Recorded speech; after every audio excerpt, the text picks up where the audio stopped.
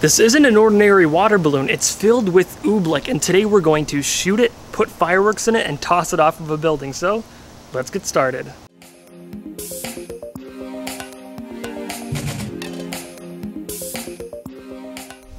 Oobleck is a non-Newtonian fluid, which means it changes viscosity when a force is applied to it. For example, when I pour it into the container, it flows like a liquid. I can slowly put my hand in and it sinks in with no problems. But if we hit it with the hammer, it instantly turns solid and the hammer bounces right off.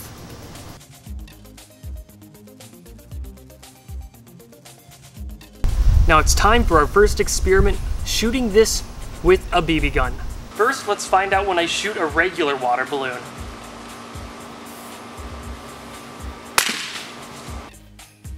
That little lead pellet zipped through the balloon and bounced off the back of the fence. And it looks pretty cool, but it's nothing out of the ordinary. It's exactly what you could predict would happen.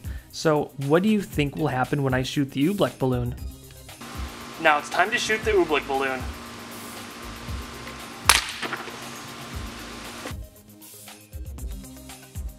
Instead of a nice clean puncture, you get a ripping, tearing, and cracking effect caused by that little lead pellet quickly dumping all of its energy into the cornstarch.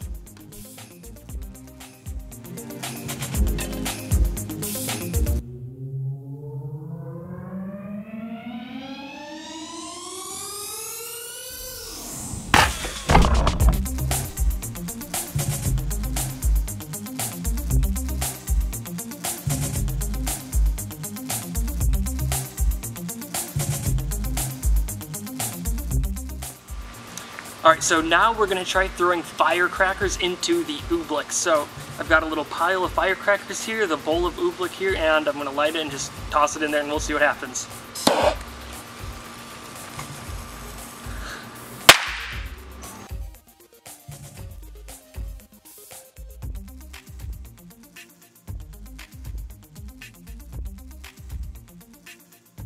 Placing a firecracker about an inch below the surface gives a pretty dramatic effect and explosion, but placing a firecracker at the bottom of the container, well, it gives more of an earthquake.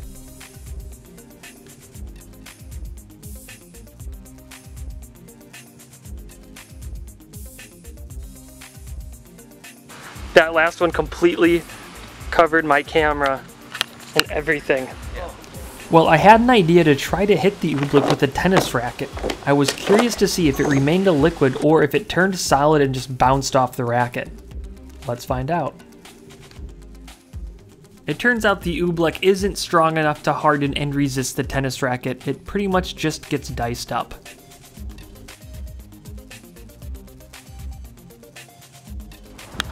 Alright, so here I am on top of the building with the balloon full of Oobleck. Now, if you drop a balloon full of water on the ground, it'll just explode and go everywhere in every direction. So we're gonna drop this Oobleck balloon and see what happens. Are you ready? 3, 2, 1. Amazingly, the balloon didn't pop even from a height of 30 feet, but I think I know how to fix that. I'll just remove the blue tarp. Well, there you go. It just stops dead as soon as it hits the ground, and it slowly melts onto the ground in the next couple of seconds. Well, that's it for this week's Slow Motion Saturday. If you've got a cool idea, drop it down below in the comments section, and I'll give you a shout out for next week if I try the idea. Until then, snack you later, guys.